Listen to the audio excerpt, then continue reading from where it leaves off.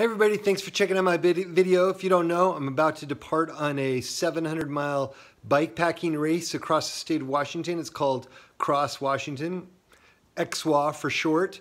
And I just want to give you a quick rundown of my gear and my setup for anybody who's interested. So here you go. So this is my bike. It's a Salsa Fargo. My wife calls it Marge for any of those of you who are familiar with the movie Fargo. Anyways, so Marge has on the back here, this is where my sleeping bag is. Up here is where I keep a water filter and things go to the bathroom, that sort of stuff.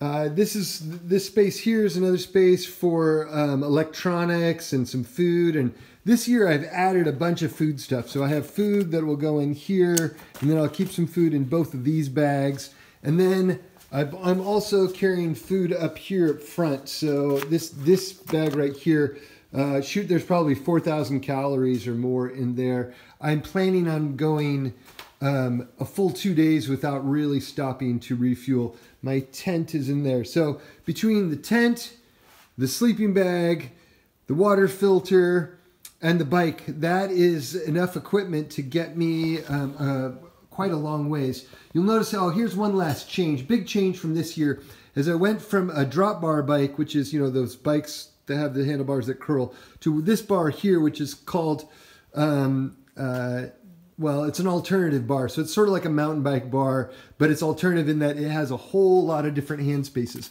So you can hold here, you can hold here, you got the mountain bike space out here, and then you've got these are aero bars.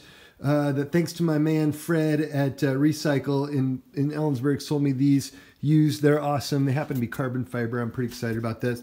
But this is my cockpit. This is the area that I will be sitting and putting myself in for a long, long time. The reason I went with these bars out here is because there's a lot of single track, a lot of really technical riding that was honestly above my head, and it's still really above my ability to ride, but I just go slow, and this gives me the ability to take care of that. And then this right here is a GPS unit that has the course in it, so I basically got to follow this. This is a big upgrade from last year. Last year I just had a watch GPS and I was trying to stick to a line. This guy actually has the whole map on it, so hopefully I'll improve in that regard. And then over here is the Garmin tracker. So this thing actually sends information up to a satellite, and if you follow on Track Leader, this device will send a little beacon for where I am every 10 minutes as long as I'm moving, and if I'm not moving, then you don't see anything.